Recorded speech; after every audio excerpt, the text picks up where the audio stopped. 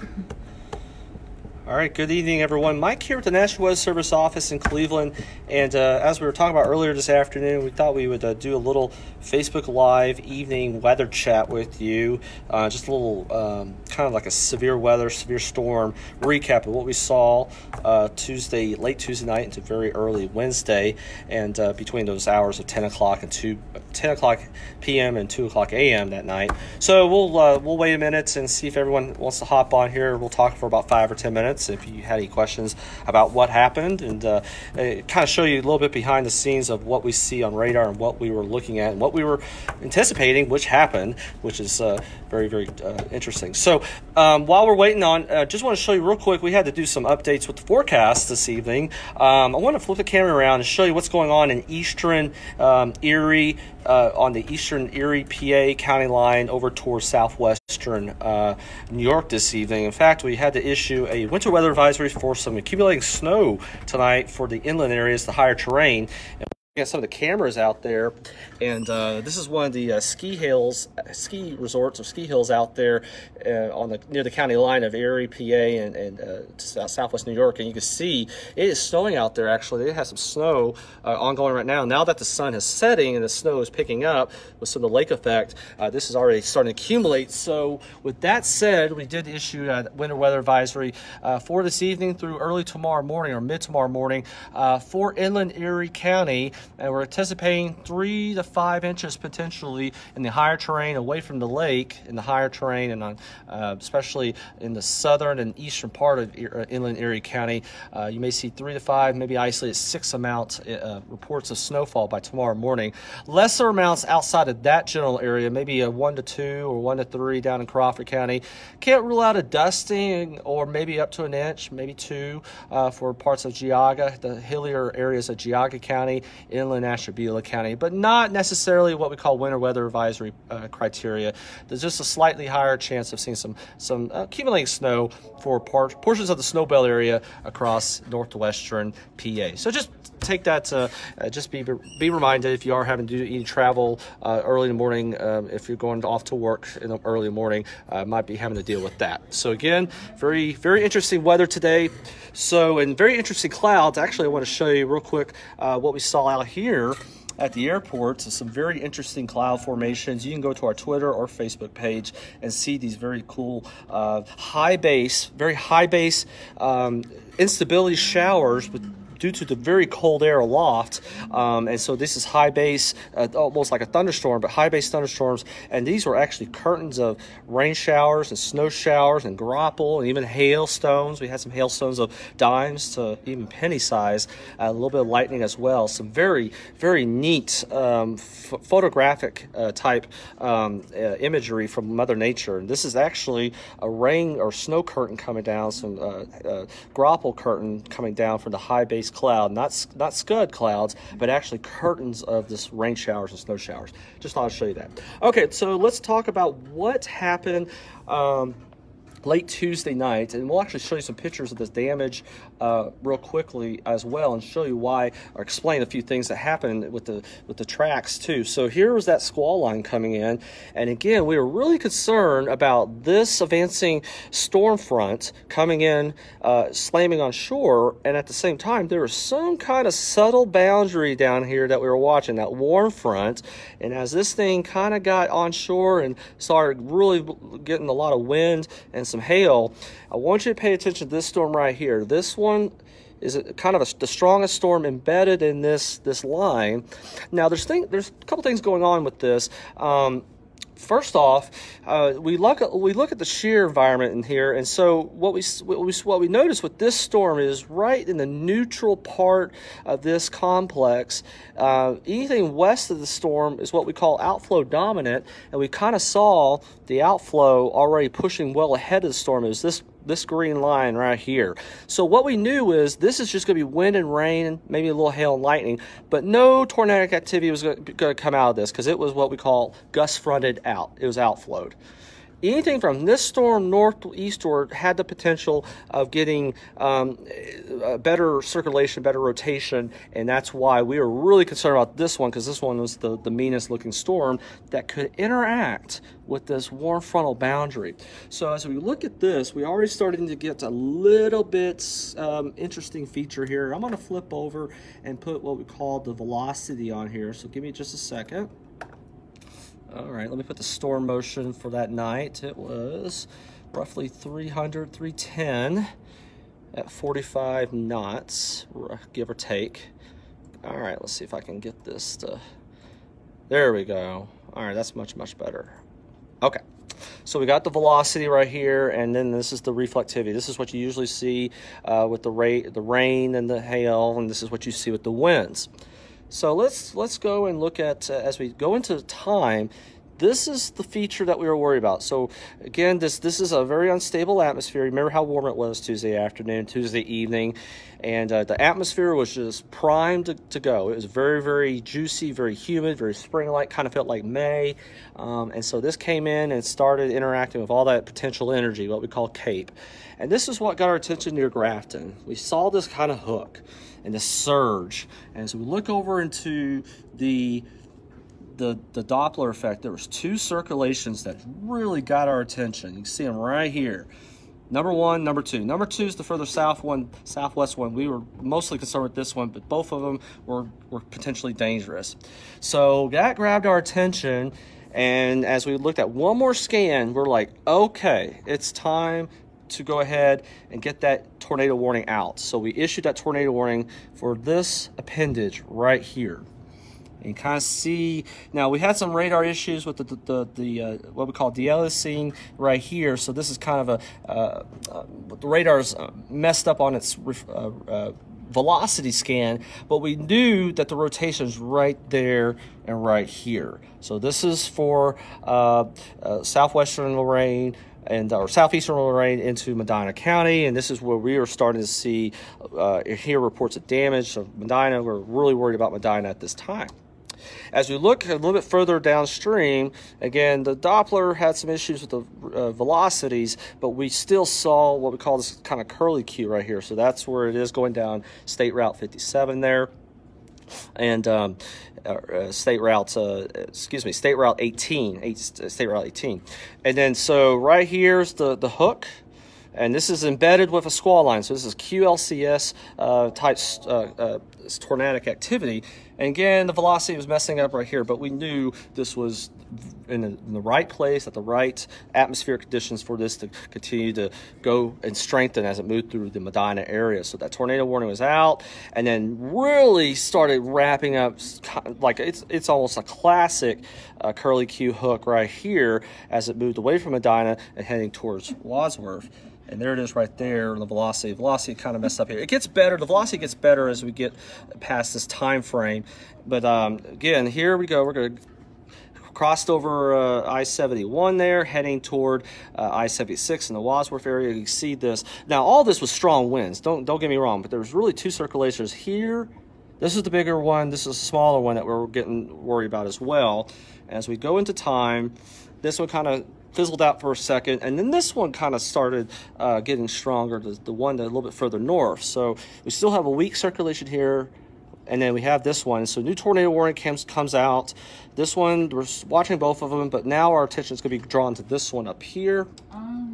And then right about here, right about here is when this one starts touching down near Barberton. Now we haven't had we still get wind damage out of this one, but this one's the one that has the tornado on the ground near Barberton. You can see this little appendage right here. And then we'll come over here, look at the velocity. So there's your two couplets. This one was the Medina one. Now this is the one that's taken over. This is near Barberton. This is the rotation couplet. So there's two of them associated with the two little appendages right here. Okay, and so we keep on going. The radar's doing some weird things right here, but then we still see these two circulations. Now one's going toward Green, one's going toward Canal Fulton, and then we look at the radar here. Still has it. Now we're getting farther and farther away from the radar, so it's a little harder to see. because these things you have to see these closer to the radar. But we still have these dominant 2 circulations. This one's still on the ground. This tornado near green, EF1. And then we go into time. This circulation that's near the Akron-Canton Airport is there, but it loses its rotational couplet right there, so it lifts. We still get wind damage. You're still getting wind damage, but the actual tornado lifts for a little bit, and we're still watching this other circulation back in here. And then so as we go into time, this slams into Canton with a lot of wind, and eventually this produces another tornado down near East Sparta, and it goes down into the Tuscarawas County. So I just wanted to show you that, and I'm going to show you some really neat damage photos from above. But again, I want to show you back to where it was the scariest up here near Medina. Let me get back to where the curly Q is, and it was really a classic setup. Let me get back to, there we go. So there you can see it. I mean, it's just like spinning like a top right there, a hook, and you can see it on the Doppler right here. So let me show you some really deep pictures from above. These are really, really fascinating. This is, if you can see, this is a field, a farm field out in Medina County. And looking at this, we'll take a closer look at all this damage right here. Does anyone want to think, guess what this little line moving through this field is? This is the day after. Look at this thing. This is actually the small tornado track. This is the tornado path right here. Now, what had been interesting if this was a little bit more grown up, the grass was taller or whatever was in this field was planted and grown up, and this thing went through, we would actually see the swirls of the wind pattern in this field, and then all the way connecting all the way up into where the damage is. But since this is very short grass, this is actually the intense vortex of the tornado, the EF1, that was able to draw a path or carve a path through this field as it went through this agricultural area. So very, very fascinating. So let's go ahead and look at some of the pictures of the damage, and I want to show you. Now, a lot of folks think wind damage is automatically a tornado. That is not the case. Straight line winds can cause just as much damage as a tornado. But what we do as National Weather Service meteorologists, we want to go out and confirm that the wind damage is associated with one type of wind versus the other.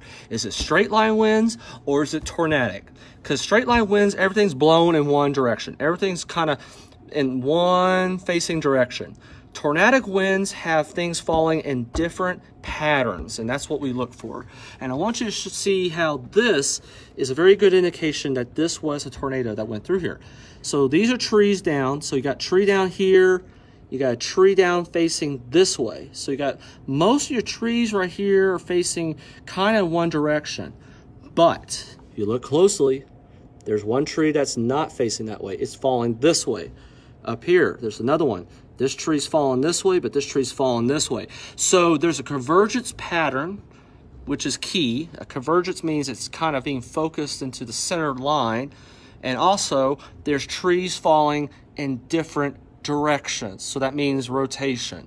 Not everything's falling in one direction. Things are falling in different directions in a convergent pattern. Yeah, Ryan, that is a very tiny. That vortex was very tiny, but when it went through this residence, this house area, you can see how it was much bigger. It's about the size of a football field as it moved across this. But the vortex, the center part of the strongest winds of that vortex carved out that skinny path through the field. Now, again, like I said, if this was grown up, we would see big swirls of wind patterns in this field.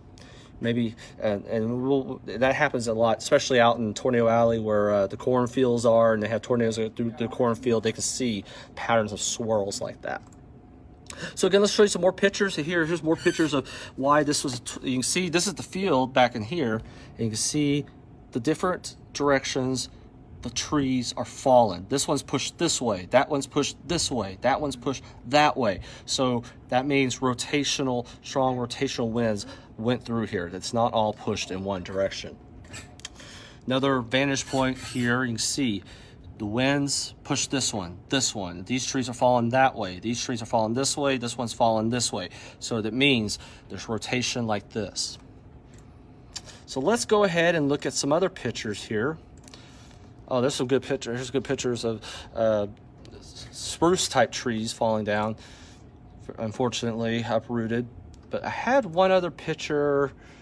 I can't find it now. But anyway, just want to show you that that's how we determine tornado versus straight line winds, is how all the individual tracks, all three of them, we may actually have to do some, we may look at some more damage that we're just now hearing about. But anyway, just want to show you that that is what we have so far, confirmed. Has radar loop, which is right what I just showed you, the radar. You can see the circulations on there, what we look at, and then more and more damage, pictures and reports. So you can look at all that. You just go to weather.gov, Cleveland, look on that top link, and the severe storms hit April 7th and 9th, or 8th, April 7th and 8th. All right, so let's see. Michael asks, the surveys are very data intensive. Yes, they are. We have to go in like an investigator and trying to investigate. Now we have obviously radar data. What the radar sees, the science, we know what our training tells us what we're looking for, what we're trained on looking for, and then does the science match up with what we're seeing on the ground, the damage patterns, kind of like, just kind of like we're looking for clues to tell us, okay, this is straight line winds or this is more rotational winds. And obviously, straight line winds can do just as much damage as a small tornado. A lot of folks associate wind damage as tornadic. No. That's not the case. We have to go in and look to see if there's actual evidence of rotation with this, with the debris or with the damage that happened. Trees falling in different directions, things like that. So good question, good comment there. Let's see. Jason asked what software that was. That was GR2 for the radar. And there's other apps too. There's other programs and maps, but that's GR. That's level 2 Doppler radar, which you can download. It's all free on the internet. So the data to get the radar data is free, not the program. All right, thanks, Benjamin. Thanks for joining us. Thanks, and hello from Wendy from Ottawa County. So any other questions? All right. Thanks, Mike, for joining us. Thanks for the compliment for the other night. Hopefully we'll do more of these if you guys like that. Oh, let me tell you one more thing. We're going to plan on doing another Skywarn, virtual live Skywarn and severe weather safety class online via Facebook. We're going to do it in the evening sometime next week. So I think we're going to try to go for maybe next Wednesday evening. Don't quote me that yet. Let me finalize some details, but I'm gonna try to do one in the early to mid evening and put the date and time on our Facebook or our social media pages, so you know we're going to do an evening class. We've had a lot of questions and feedback folks wanting an evening class, so we'll give an evening time sometime next week, and we'll put that on Facebook and social media so you guys will know when and where and how to log in and watch or listen to, or at least participate interactively with the online Skywarn class that we did earlier this week. Okay. All right. Well, hey, everyone, stay safe, and sorry about the snowflakes that'll be flying tonight. A little bit more winter to deal with. Some of you out in the east, in the snow belt, will have to deal with several inches maybe. But be careful out there and stay safe, and we will talk to you later from the National Weather Service in Cleveland.